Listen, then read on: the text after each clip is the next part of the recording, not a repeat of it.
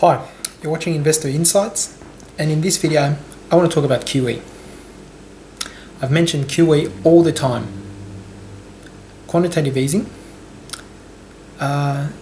is basically a means by which the Federal Reserve is trying to prop up its economy. It's trying to revive speculative bubbles. It's trying to basically put life back into something which has died a long time ago. And the whole concept of quantitative easing is just flawed. Now, what is quantitative easing? Well, right now, it's just the means by which the government is stimulating demand. Quantitative easing over in the US is basically asset purchases through the Federal Reserve. The Federal Reserve is purchasing right now, and this is Quantitative Easing 3, Part 3, or because it has an infinite time frame, it's often been labelled as Quantitative Easing Infinity, because in theory they can do this for the next 500 years. But what's happening is this. You've got the Fed, which is purchasing about $40 billion worth of government treasuries. And it's also purchasing $45 billion worth of mortgage-backed securities at the same time. That's every month. Now, the result of all these asset purchases, in theory, is to keep rates low. And in the case of the mortgage-backed assets, to try and reflate the housing bubble. Lord knows why. But quantitative easing is adding $1 trillion to the Fed's balance sheet every year. 5 years ago, it was $1 trillion. And now it's screaming to $4 trillion.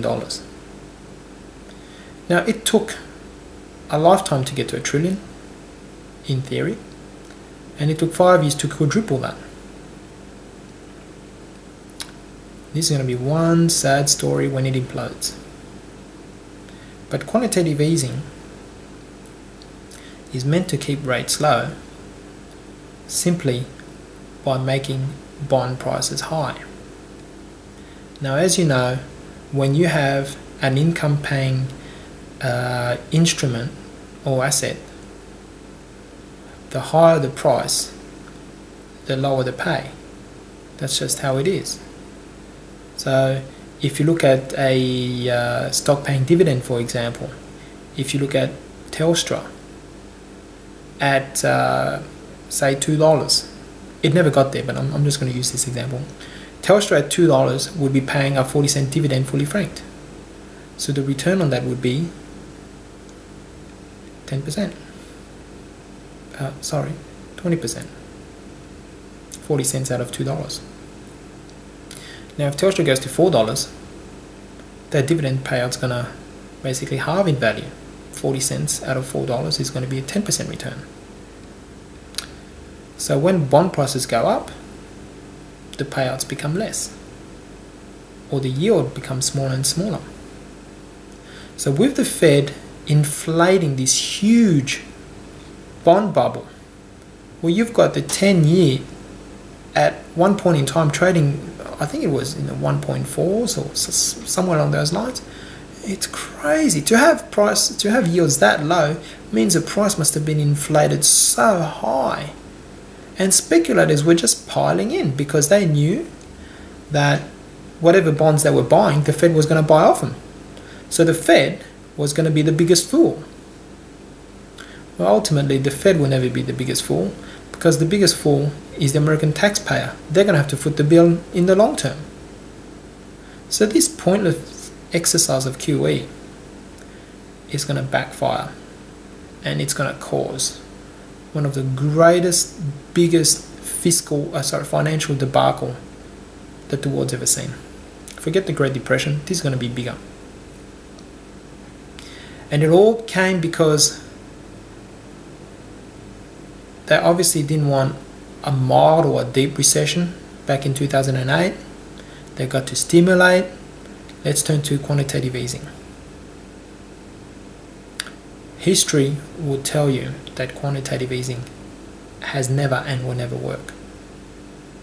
So how this educated, this very talented and knowledgeable person would unload 3 bouts of quantitative easing on the American economy, man, I'm lost for words. So next time you're about to invest in next time you're going to invest in the bond market, think twice.